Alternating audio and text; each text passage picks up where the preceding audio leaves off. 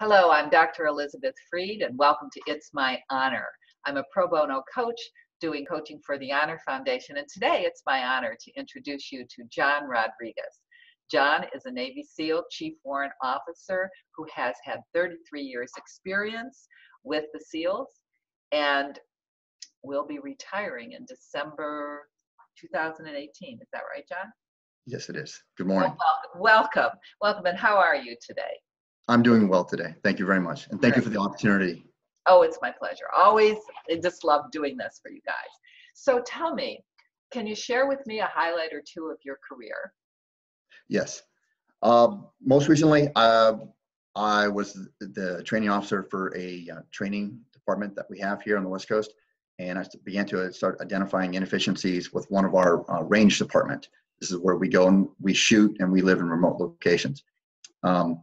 And subsequently, as I got more into it, I ended up becoming in charge of this range department. So I took a grassroots approach, trying to make it more efficient. I brought in the trainers and began to interject them into all the planning aspects of our future MILCONs, military constructions, and also our future endeavors. This ended up optimizing things and also getting it to where now that some of these facilities are built, they're being modeled as the industry standard. So other organizations now are looking at what we've created, what we've built, and they're modeling theirs after ours. So let me see if I understand. You got some plans for these ranges, and they were not designed initially for the group that was going to use them, and that's why you brought in the trainers to help redesign it. Is that right? That is correct. Okay, and what kind of budget did you have for this? We began with over $100 million budget. And from there, we were able to use these funds to build the facilities that we most needed, where within these remote locations, they're going to be more suited now to benefit the people that are going to be living there and also working there. That's great. So tell me, as you look at your career, how do your current skills translate to the civilian workforce? The three most that I could highlight would be program management, logistics, and training. I have an extensive training background for training men to go to war back in the training departments and the training cells. Logistics, as an operations officer, I was responsible for moving large pieces of equipment and personnel, not only through hostile areas, but through very remote areas on a very tight budget. And program management, when looking at the training side of things and also the range side of things, as we discussed previously, just on how to view everything holistically to ensure it's the most efficient. I see.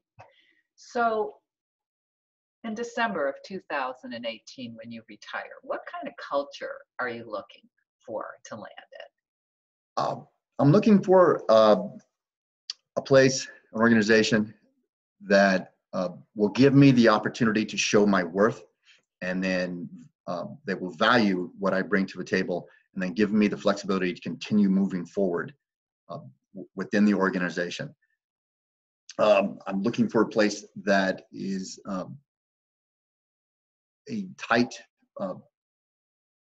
tight-knit organization that will allow the team to move forward. Okay. So if I had the opportunity to talk to your commanding officer, what would he or she tell me your greatest strengths are? My previous commanding officer, we've been together for a very long time.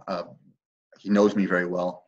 At my last counseling, he told me that I am a very dedicated individual, that I have the ability to see the entire picture, whether it's a department or just a scheme of maneuvers that we're looking to do. And yet I also can see the intricacies of what makes the entire organization move forward, what could be a road bump in the way to make sure we don't get there. For my personnel, what he told me was that for the men and women that I'm in charge of, I mentor and counsel my personnel well.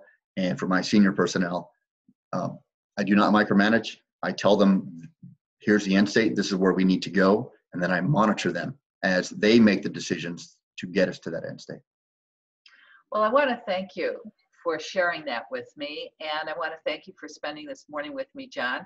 Once again, it's my honor to introduce you to Navy SEAL Chief Warrant Officer John Rodriguez. Thank you. Thank you.